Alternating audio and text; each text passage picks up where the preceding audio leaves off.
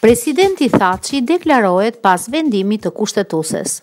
Presidenti i Kosovës Hashim Thaçi ka reaguar pas vendimit të Gjykatës Kushtetuese, e cila pezulloi deri në 29 maj dekretin e tij për emërimin e Avdulla Hotit kryeministër. Ai tha se si presidenti i Kosovës do të respektojë këtë vendim dhe i ftoi të gjithë politikanët dhe subjektet politike në vend që të sillen me maturi në respektim të Kushtetutës. Sapo u njoftova për vendimin e Gjykatës Kushtetuese të Republikës së Kosovës. Si presidenti i Republikës së Kosovës do ta respektoj në plotësisht këtë vendim.